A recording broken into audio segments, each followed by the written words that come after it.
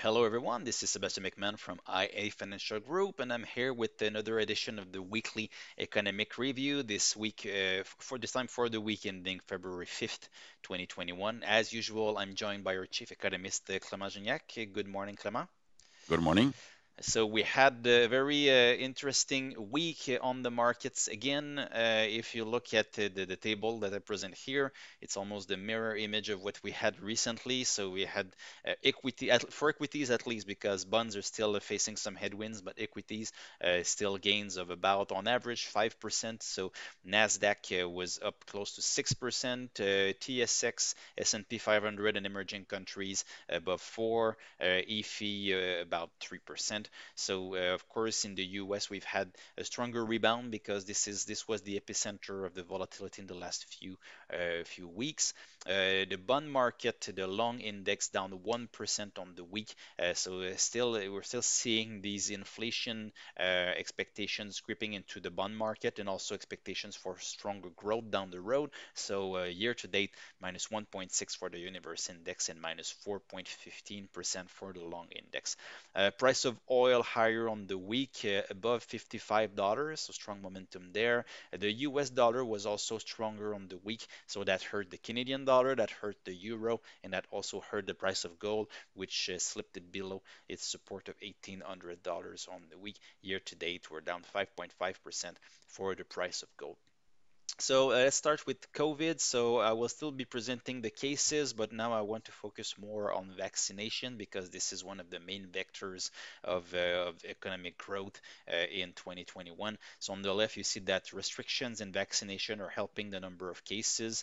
You see that on the left, pretty much every country in the world is seeing a downward trajectory. But on the right, this is where you see disparity, and this will be very important for how growth happens in 2021, the divergences that we'll see. As you can see, Canada is pretty much on the bottom at 2.7% of the population that has been vaccinated. So it's the red stick that you see on the right.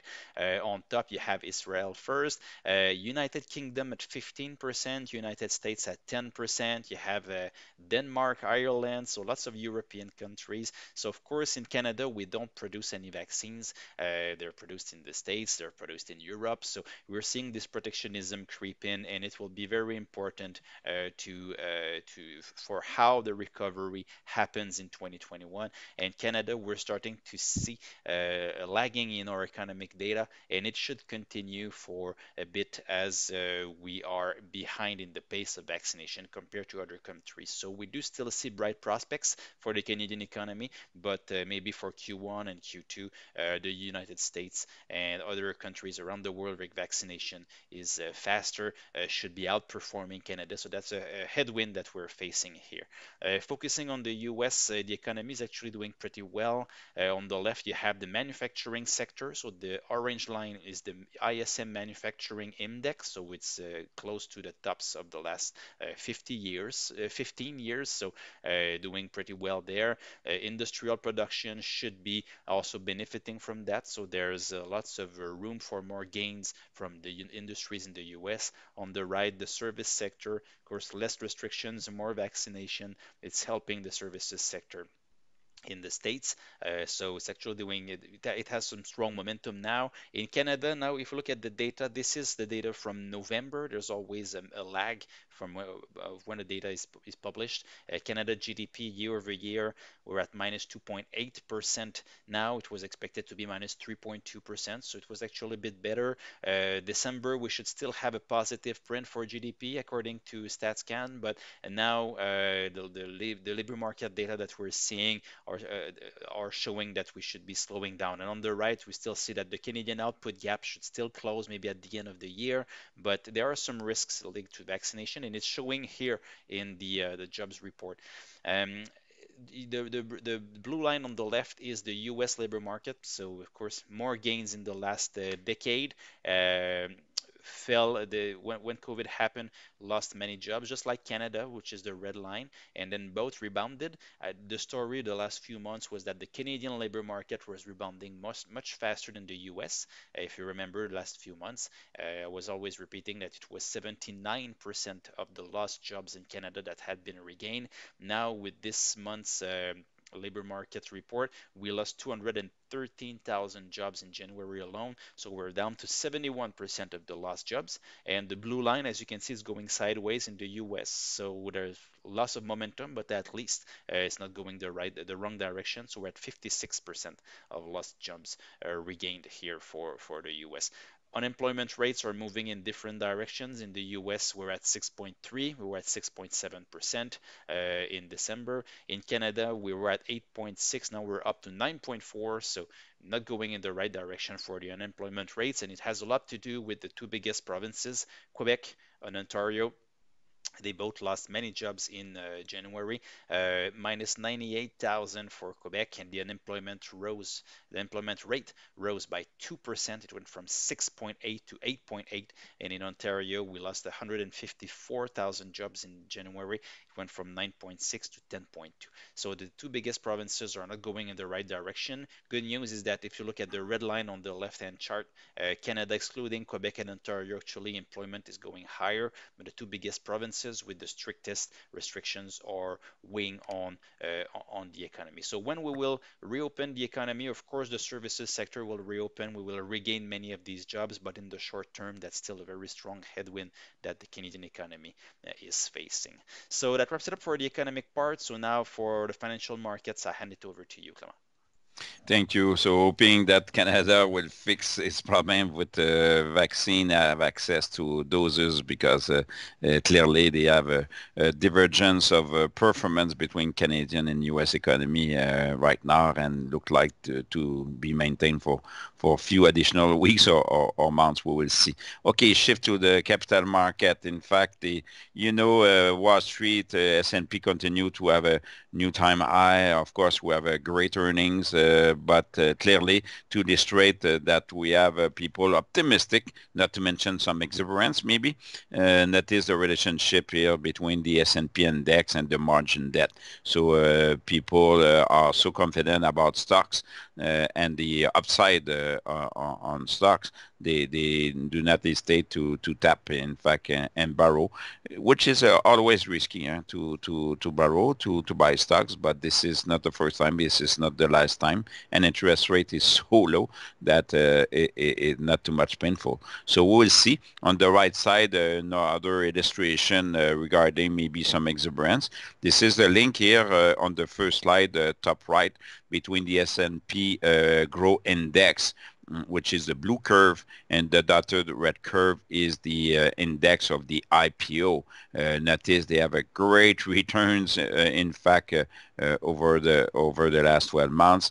And what is interesting or scary, let's say, is the second chart, bottom right. It's the percentage of IPO which will company have negative earnings. Believe it or not, 80% of company these days going public have no earnings at all. So the last time that we have seen that, you have to be back to 1999, so in the dot-com area. So it's not necessarily a bubble as we speak, because we have great earnings. Earnings recession is over. We will talk about that a little bit more next week when we'll make the post-mortem. But let's say that nonetheless, we have a situation that people are very optimistic. On next slide, in fact, just illustrate the GameStop story. So now we seem to be deflated. In that case, it was a bubble. I think we can talk about that, Sebastien, that this brick and mortar companies have suddenly a significant market cap. At some point, they have reached 25 billion. Could you believe it?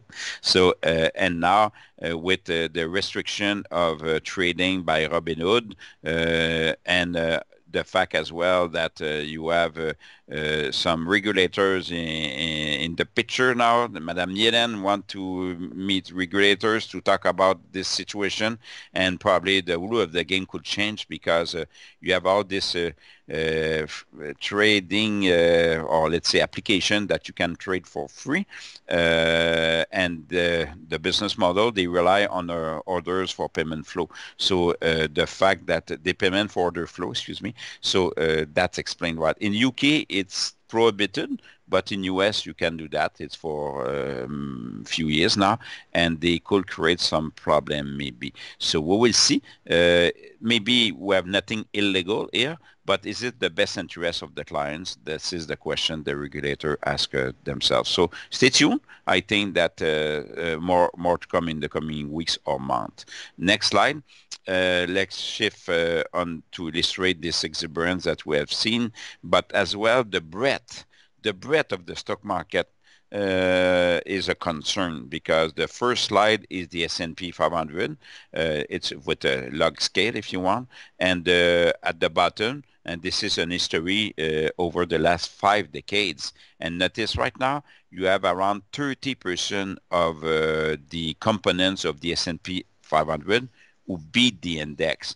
So, or if you prefer the opposite, 70% of S&P 500 components underperformed the index over the last 12 months. The last time you have seen such a ratio so low, 30% beat, was in 1999 again, so in the dot-com. So this is a concern because people rush, they go with Tesla, they go with green stocks, they go with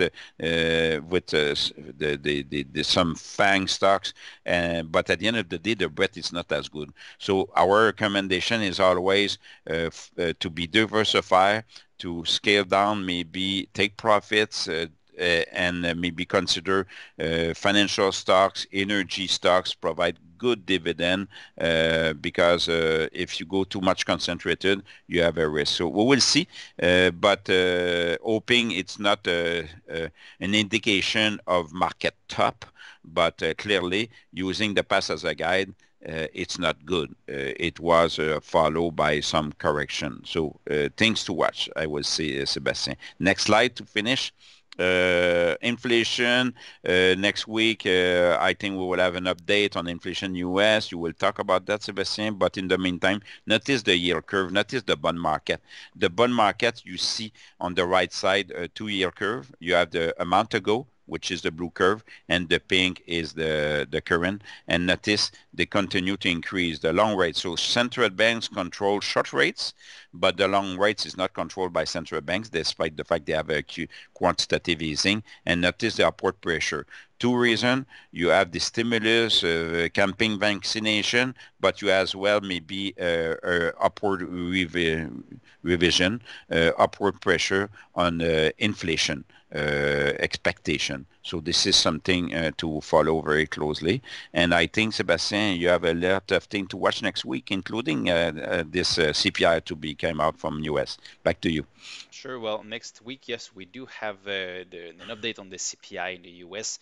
It should be at 1.5% higher year over year in January. And just remember that we will start entering the very favorable year over year comparison period in the next few months. So March, April, we should have inflation creeping up at 2.53, even somewhere even calling for 4% year over year when you look at the comparison. So we'll see how the market reacts on that. We'll see how central banks react to that, but we should see a clear acceleration in the next few months. Also in the States, we'll have the job openings report. As we mentioned many times in the last few weeks and months, the labor market in the States is going sideways. At least it's not going the wrong way, but they're still opening new jobs, so that's a good sign. And in Canada, we'll have wholesale trade sales. They should be in for December, so we're still have some momentum in December according to the data, but starting in January, we should be facing a few tougher months, let's say, for the Canadian economic data. So that wraps it up for the week. ia.ca/economy remains your go-to web page. If you haven't done so, you can always subscribe. As I've mentioned many times in the last few weeks, if you want a PDF version of this presentation, you can always write at economics@ia.ca. We'll forward that to you happily. So that's it for this week. Thank you, everyone. Thank you, Mr. Gignac, for your participation. You're welcome. Have a nice weekend. Thank you, you too. For those who follow the Super Bowl, happy Super Bowl, and we'll be back next Friday with another edition of the Weekly Economic Review.